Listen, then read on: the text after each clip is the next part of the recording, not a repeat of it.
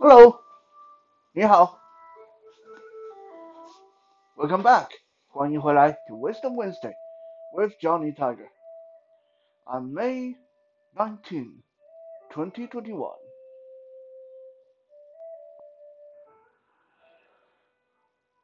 I started learning how to cook for myself when I was about 16, maybe 15. Now, there's some kind of very ironic situations, ironic paradox uh, with regarding to when I first started to learn how to cook. Because you see, one of the first people to teach me how to cook was my dad. My dad taught me how to scramble egg, how to fry egg, how to do sunny side up eggs, how to make instant noodle, and how to make a sandwich. My dad's idea was, and this is what he told me. He said, as long as you know how to cook eggs, you will never starve to death because eggs are always easy to come by. They are always the cheaper of the protein sources you can get, and you don't need a lot of them for a good amount of nutrition. So those were the first things that I learned how to cook: scrambled egg, fried egg, all kind of things to do with egg. And then from there, of course, it went on to uh, fried rice because once you know how to fry egg, then it's a simple step to add rice to that. And of course, we Chinese people, we like our flied lice. There, that's my offensive Chinese accent of the day, intentionally anyway. Um, Now, why was that ironic? Because my father was also one of the very few people who strongly opposed to me learning how to cook. Uh, Later, about 2 or 3 years later, when I told him, I said, "Hey, I really would like to learn more about cooking," and he was vehemently uh, opposing to that. He said, "Why? You already know all you need to know. You know how to make sandwich. You know how to make instant noodle. You know how to fry egg. If you are any kind of a real man, you don't need to learn how to cook, because if you are any kind of a real man, you get a woman to do the cooking for you. So if you persist on wanting to learn how to cook, that tells me you're not a real man. That tells me that you don't think you're good enough to get a woman." And I still remember to this day that was such a heated argument between the two of us, and it just led to nowhere. I mean, in the end, he's welcome to his opinion. I uh, still went on to learn how to cook regardless, uh, and I've been living on my own ever since. So we can say that if I didn't learn how to cook, I probably would have starved to death a long time ago, living on my own, and quite often didn't have the money to even eat at a restaurant in the early days when I was going to college and stuff like that. So today, I want to talk about one of the most simple, basic, staple, commonplace Chinese food that we all know about: the fried rice, the fried rice that a lot of us enjoy, a lot of us even know how to make, at least our own versions of it, and you definitely see it in almost every Chinese restaurant. Now, fried rice has been around in China for a long, long time. Uh, the oldest record go back to the Tang Dynasty, so we are going back maybe 700 years ago. That was the oldest written record of fried rice. Um, in Tang Dynasty, there was the historical record said one of the northern lords of the Tang Dynasty, of one of the cousin of the emperor at the time, who ruled the land in the north. No matter where he went, he always made sure that people his chef or whoever that was preparing his food knew how to make one of his favorite dishes. Back then, they didn't call it fried rice. Back then, this lord called his favorite dish the golden flour rice. The golden flour rice. Because when you think about it, it's when you mix the egg in at the end with the rice, and that's the green of the green onion. It does look like kind of a floury color in your rice, especially if you make it right. I mean, if you make it wrong, then you can turn into all kind of ugly, weird color. But this is how Chinese people judge if a plate of fried rice is made properly, often by just looking at it.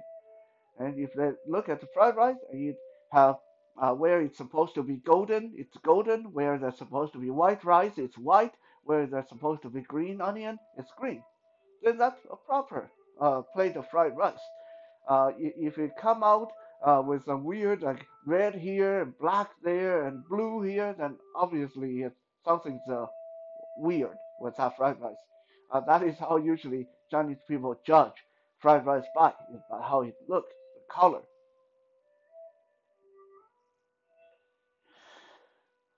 Now, one of the interesting things about fried rice is it's not until modern time that people call it fried rice. All the way up until the uh, last dynasty in China, the Qing dynasty in China. So up until about 100 years ago, it was called mushu rice. A lot of you have heard of mushu pork, mushu lamb, mushu chicken in Chinese restaurant, but I'm sure almost none of you have ever seen mushu rice on the menu. But if you ever see it, that's what it is. Fried rice were once upon a time called mushu rice. What is mushu? Exactly, I got asked this before. A lot of people ask me what exactly is mushu. What does that mean? There was a character in Mulan was named Mushu. What is a mushu exactly? I always kid people and I say mushu means cricket, and that just scare them because they say, "Whoa, the mushu pork is like cricket fried pork." But no, actually, what mushu is a kind of flower, kind of like uh, how should I say? Mushu is like peach blossom. It's a flower that's like peach blossom. When it is blooming, it's all orange and golden in color. So they call it mushu rice again because of the color it's supposed to be. It's because of that uh, orange yellowish color that the egg gives to the fried rice. Now, of course, when I was growing up, and in modern Chinese Taiwanese history, a lot of families, a lot of kids grew up on fried rice. But a lot of kids didn't grow up on the proper kind of fried rice. Like I already mentioned, it has to be that orange golden color because of the egg. But because a lot of families cannot afford eggs every day, most of the time, if you were to travel back 50 years, if you were to travel back 40 years, and you go to Taiwan and you go to China, and you go to a random household, not one of the more wealthy ones, but you go to a more uh, uh, medium level, regular minimum wage household, and they invite you for dinner, and they tell you you're getting fried rice, you may be disappointed because when they said fried rice back then, they did mean that. It's just fried rice. How they made it was green onion, salt and pepper, and rice, and a little bit of oil. That's it. You heat the oil out in the wok, and then you throw in a handful of green onion, and you make sure the green onions are nice and crispy, and then you throw in the rice, and then you make in a little bit of salt and pepper, and you fry the heck out of it. Make sure the flavor of the onion, the flavor of the salt, and the oil goes infuse the whole pot of rice, and that's it. That was fried rice when I was growing up. For a lot of family, in my family, it was a little bit better because we actually had the means to afford eggs and meat and a lot of it. So I didn't have to get that at home. But I remember going to friends' house. And I had school friends and classmates. When I went to their houses, and they asked me to stay for dinner. So many times I was surprised with what they called fried rice. It was served to me. It was just literally fried rice with a little bit of green onion in it and nothing else. Now that is your most low level. That's the most basic fried rice. Now how high can it go? What is the most upper level of fried rice? I mean, when we look at Chinese menu today, we see, depending on the Chinese restaurant you go to, you might see 10, 20, 30 different kind of fried rice. You'll see beef fried rice, chicken fried rice, fish fried rice, prawn fried rice, shrimp fried rice, chicken and beef fried rice, chicken and shrimp fried rice, and then those are easy to identify, of course. It's telling you what kind of meat it's using in the fried rice, but basically it's the same. And then you see something more different. You see something called the honeymoon fried rice, which is half tomato and tomato fried rice, and half of it is shrimp fried rice. Half of it is tomato and beef. The other half is shrimp and green bean. That is the honeymoon fried rice.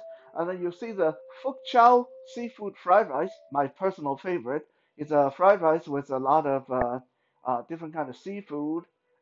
It has gravy on it, so it's a little bit of a more wet fried rice. Really delicious. If you never tried Fuk Chow seafood fried rice, I recommend give that a try. And hopefully you'll like it. Especially if you love seafood, you'll really love that. But the highest standard, the pinnacle, the alpha and the omega of fried rice for Chinese people is the yang chow fried rice. Yang chow fried rice.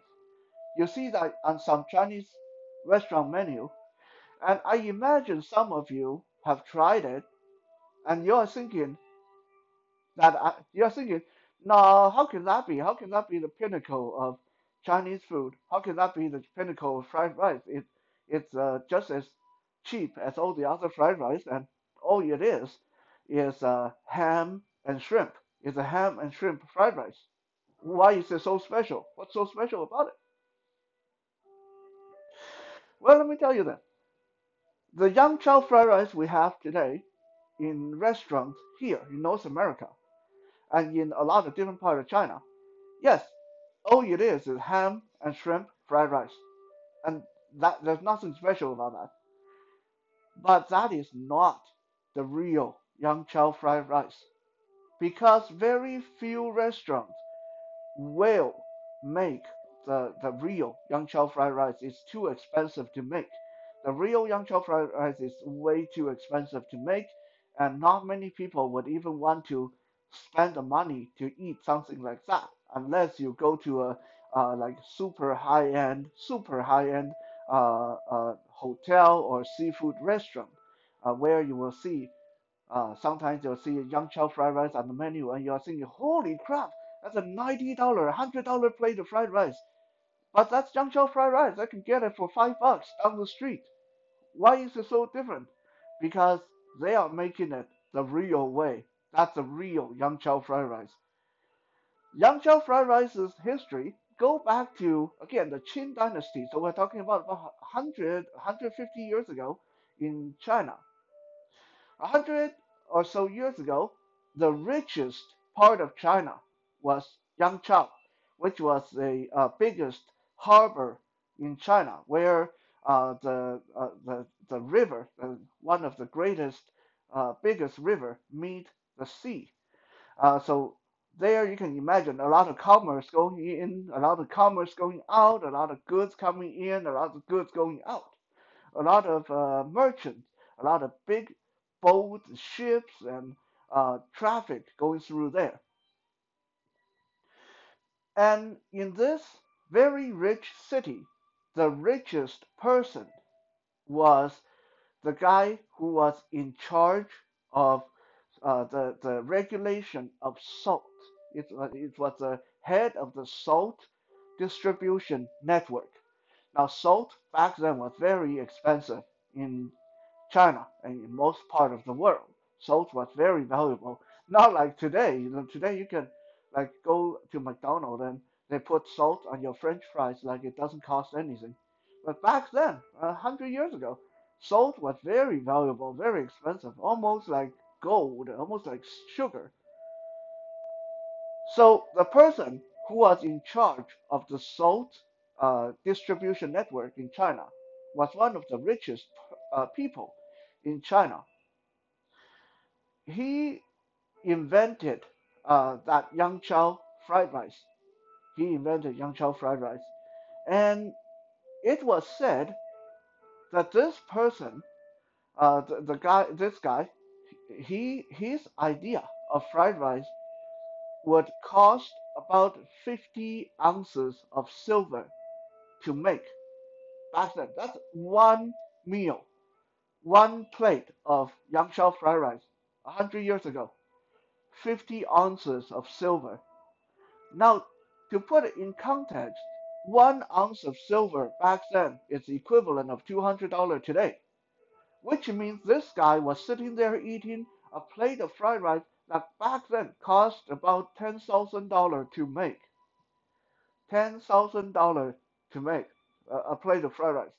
That's crazy. But that's Yang Chow fried rice. That's the very original Yang Chow fried rice. But then, of course, most commoners couldn't afford that, can't afford that, so people started doing it however they like. Just put in ham or bacon or shrimp and stuff like that. So for quite a while, Yang Chow fried rice, there's no standard. When you order Yang Chow fried rice, it's like that you never know what you're going to get in it. In 2018, so not that long ago, in 2018, the Food Regulation Board in Yangzhou in China decided to start to actually publish a list of standards they expect on their food. And they've laid down the standard for Yangzhou fried rice, how to make Yangzhou fried rice properly. So for any restaurant in Yangzhou, in the city, in the area of Yangzhou, who want to put Yang Chow fried rice on their menu, they have to make it to this standard. Otherwise, they cannot call it Yang Chow fried rice. They'll get a fine for that. So, what is this standard? According to the Food Administration Board in Yangzhou, published in 2018, a proper Yang Chow fried rice, the only way, the standard for you to be able to call it Yang Chow fried rice, it have to have 3 eggs, it has to have 8 ingredients on top of that. Okay, 3 eggs and the 8 ingredients on top of that, which are abalone, sea cucumber, ham, shrimp, chicken, mushroom, bamboo shoot, and green bean. All the 8 ingredients. Now, the shrimp and the chicken and the mushroom and stuff like that, those are not very expensive. Anyone can go out and buy those. But when you think you got to make a plate of fried rice that have those things and the abalone and the sea cucumber in it, that turned it into an extremely pricey plate of fried rice. So that is Yang Chow fried rice. That is currently the proper standard, the high standard of fried rice. The most expensive, the most uh, exorbitant, the most highly ranked fried rice in Chinese dishes. If you want to be licensed as a plate of Yangzhou fried rice, you need to have all those ingredients: 3 eggs, sea cucumber, abalone, chicken, ham, shrimp, and bamboo shoot, and green bean, and mushroom. Didn't say anything about rice. Didn't say anything about green onion. I think it just assumed that you're going to put those things in. So, but anyway. Now, with that said, unless you actually live in Yangzhou, no one really care about what they say is a standard. People from other part of China, people in Taiwan, people in Hong Kong, people in the rest of the world still make Yangzhou fried rice the way they like it, nice and cheap. Ham and shrimp, green onion and egg and rice. That's it. Now, before I finish up today's episode, I also want to quickly say that, just in case you don't know how to make fried rice, or you want to find out how to make a fried rice, and in Chinese tradition, there's three different ways of making fried rice. In the very beginning, people made fried rice one of two ways. Way number one is you beat your egg in a big bowl. You beat your egg, and then after your egg is well beaten, you take cooked rice and then throw the cooked rice in and mix it up with the egg, and then you heat the big pot, or you heat your pan or wok, throw in oil and then green onion and then salt, and then once it's nice and hot, you pour in the mixture of egg and rice and then fry the heck out of it. That is way number one. Way number two is you heat the oil, and then you throw in the green onion, and then you throw in the rice, and then fry the rice with the green onion with a little bit of salt, and then when it's almost done, you pour in the beaten egg, and then mix it really well, and then you toss in some green onion. Gradually, people came to realize that these two ways, while it looked nice because it's all golden and orange, the texture left a lot to be desired. Because when you mix the egg with the rice like that, it gets all gunky and yucky and lumpy. Your rice are all stuck together. Okay, so people came up with a third way of making fried rice, and this is uh, actually my personal favorite. This is how I fry my rice. You can try it sometime if you haven't done it this way. I heat up the oil, and I beat the egg in a big bowl. I heat up the oil and I dump the egg in and turn the fire really high, and turn it off instantly. Let the egg settle so it turns into a, yeah, you got it, sunny side up egg. And then I take that out of the pan, and then put the still hot pan back on the stove, heat it up again, pour in a little bit more oil, throw in some bacon bits and green onion and salt and pepper, and I fry that, and then I throw in the rice, fry the rice with the green pepper, the green onion and salt and pepper and bacon bits until and once the rice is uh, pretty well fried, then I take the sunny side up egg we set aside, take a spoon, break it up into pieces, and then mix it in with the rice. Mix it in with the rice. And then throw in a little handful of green onion at the very top as garnish. And then you mix it really well. This way, your rice will not get all stuck together, and you still get egg mixed in throughout with your rice. Uh, but it won't make your rice all sticky and yucky like the first two ways. I hope you have enjoyed this little cooking and cultural episode. We'll be back again tomorrow for Toy Thursday. For now, thank you, 谢谢, and 再见.